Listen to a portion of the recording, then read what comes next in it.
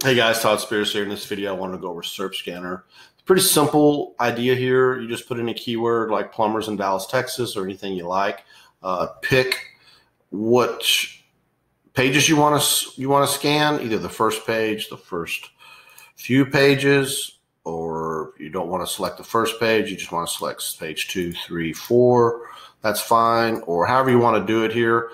For instance, I searched for emergency AC repair in Phoenix. I found 23 websites, and I searched pages 2 through 4. This was done about 10 days ago, and I've done a lot of other ones here as well.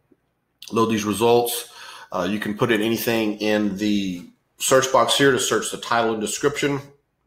Maybe I just want to find the ones with emergency in this title and description to make sure that's exactly what I'm going for. So I came back with 2. Right here you can see emergency. So that's what this search right here does. Let me bring them all back up now. If I'm going to use the campaign, the email campaigner, I want to only look for ones with email, so I can select that. If I want to find the ones that don't have an SSL, I double click. Everything looks good on those. So let me go with no Facebook pixel. There's the ones with.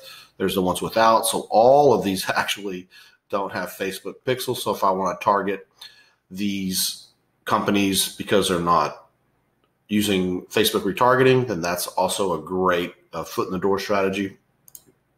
So you can do whatever you want here with these. These are the ones with schema. These are the ones without schema right here, red and red. So this is sort of searchable or sortable, SSL. Who does not have an SSL? Looks like they all do. So you can kind of go from there and figure out which ones you want.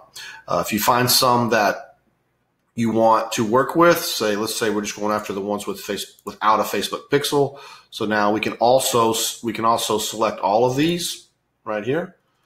All right, selected them all. Boom, boom, boom, boom, boom, boom, boom.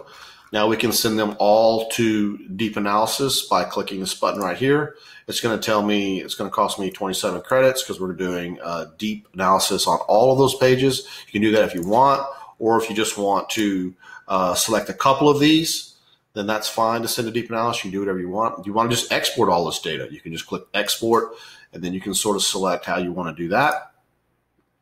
Remove any, you can check box and remove any of them that you want. Whenever you get ready, you can send them an email. So let's go ahead and select a couple of these right here. Well, you know what? We'll say that for another video. We're going to keep these in bite-sized chunks, but basically that is it on the SERP scanner. You can see what position they're in. This guy's in position 14, 15, 16, 19, and that is for this exact keyword right here. Okay, this is where they're ranking for that keyword.